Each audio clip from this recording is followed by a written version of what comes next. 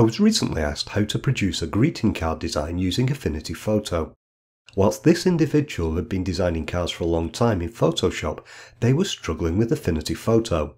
To help, I decided to make this video explaining how I created a simple greeting card template that can be reused. The first step is to create a new document in Affinity Photo, which we'll use for the design. You can do this by selecting File and then New from the Photo Persona menu. This displays the New Document dialog, where you can choose from the existing document presets.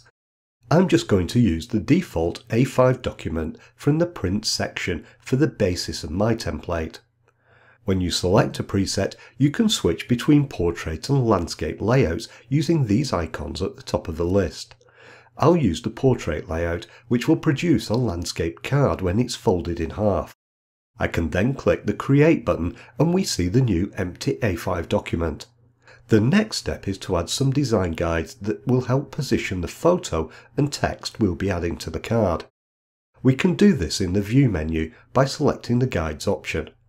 This opens the Guides dialog where we can add new horizontal and vertical guides. I'll add my first vertical guide by clicking the small icon below the vertical guide list. When I click it, you can see the new guide added in the center of the document.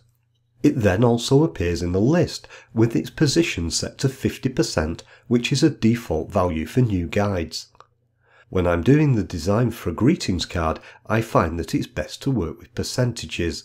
This is much easier than trying to work with the exact measurements. You can switch between the two by clicking the % option at the bottom of the dialog. Although we can now see this guide on the document, I want to stress that it won't be printed.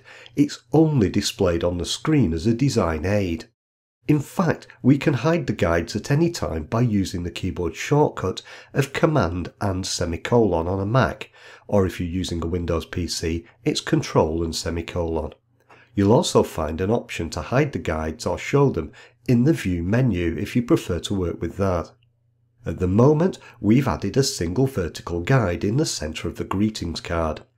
This will help us to line up the elements in the center of the card, but we still need to know where the middle of the card is when it's folded. For that, we can add a single horizontal guide by clicking the icon below the horizontal guide list. Now we know where the fold will be, we can work on the designs for the front and back of the card separately. I'll start with the design for the back of the card, where I want to add some text. First, there's the title of the photo that I'll be using, and I want to position that in the center of the card, so I need to add another horizontal guide to position that. Notice that the new guide appears in the same position as the first, so I need to move it. I can do that by clicking on the guide in the list and then double-clicking. I can then enter a new value, which for this guide is 75%. This moves the guide to the correct position, which is 75% of the way down the document. The other element that I want to appear on the back of the card is my name and website. To help me line up those, I'll add another horizontal guide. This time I'll set the position to 95%. With the guides in place, I can close the dialog and I'm ready to add my text. To add the text, I'll use the Artistic Text tool in Affinity Photo. You'll find this in the Tools palette on the left of the interface. It shares a space with the Text Frame tool, which is intended for larger blocks of text, so you may find that that's visible instead. If it is, click the bottom right of the icon to expand the group. You can then choose the Artistic Text tool from the list. To add my text to the card template, I'll click once on the document, which opens a text field where I can type. Then in the toolbar, I can choose the font I want to use, as well as the size of the text. For this card, I'm using 14-point Arial font. Now I can enter my text, which is Sunrise at Owl Tour. I'll then add the words Peak District on a new line. I can then select all the text and center it in the text field. Now I want to reposition the text field on the card. I'll select the Move tool for this, which is found near the top of the Tools palette. When I have the Move tool selected, we see a blue box around the text. I can then position my mouse pointer over the text, then click and drag to move and position it. As I drag it over the guides, you can see that it snaps into position so that it's centered. The reason this happens is that I have the snapping option turned on in Affinity Photo. If this doesn't happen for you, go to the View menu and choose Snapping. Then in the dialog, turn on the Snap to Guides option, after which you can close the dialog. Now let's add my name and website address to the back of the card. As before, I'll click the Artistic Text tool. I can then click on the card, which produces the new text layer. I'll then enter my name followed by the website address. After that, I'll select the text using my mouse and center it as before. Then I'll change the font size to 8 point. And because the text has been added as a separate text layer, I can easily change the characteristics like the font, size and weight in the future, as well as the text itself. Now that I've created the design for the back of the greeting card, let's work on the design for the front. To do that, I want to rotate the document through 180 degrees using the Rotate command. I just need to click the Document menu and choose Rotate Clockwise by 90 degrees, and then I'll repeat this a second time. Now before I add the image to the front of the card, I want to add a new horizontal guide to help center it. To do that, I'll open the Guides dialog from the View menu again. I can then click the icon to add a new horizontal guide. This positions the guide at the default 50% setting, so I'll need to enter a new value, which is 75%. When the guide is in place, I can close the dialog. I'm now ready to add the new image to the greeting card.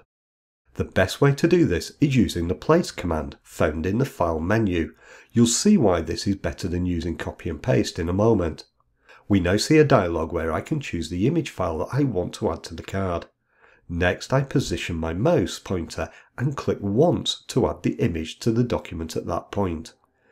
Then using the Move tool, I can resize the image and position it using the guides if I need to.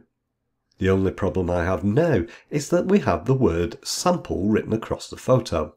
But here's the smart thing about using the Place tool. I can still edit the original image. All I need to do is double click the image on my card to reopen it. We then see two tabs open in Affinity Photo. We have the original greeting card template we've been working on, and then we have the embedded image document we've just opened. I can now see the different layers in the image, allowing me to hide the sample text. Then I can close the document and return to the card template, and the watermark is gone. If I double click the image a second time, it reopens and we can still see the hidden watermark layer. This is because when I used the Place command to add the image to the card, it created a copy of the image file and embedded it into my card template. This embedding behaviour is controlled by the placement policy, which you'll find in the File menu. Here we have two options, which are to embed a copy of the image or create a link to it. Linking to an image file creates a smaller file size, but it does mean that any changes you make to the original image file also affect everything that's linked to it. If we use the embedded option instead, it creates a copy of the image file and embeds that into the document. This does produce a larger file size, but you don't run the risk of breaking the link or having something change that you don't want to. Let's close the image now and continue with our card template. I now want to add a couple of fold marks on the centre of the card to see where to fold it. An easy way to do this is using the Affinity Photo's rectangle tool. Let's select that and magnify the card to 200%. I can then click and draw my rectangle, which automatically snaps to the centre guideline. If I hide the guide by pressing Command and semicolon, you can see the rectangle. Now because this is a shape layer, I can still change the colour of the line to light grey so that it isn't as obvious. I'll then repeat this on the other side of the card so that I can make a straight fold. When the card's design is finished, you can choose to export it as a template file to make it easier to reuse in the future. Something else that you might like to try is embedding your image inside of text. Watch this video next to find out how easy this is to do. Thanks for watching today, and don't forget to subscribe if you haven't already. I'll see you soon for another video.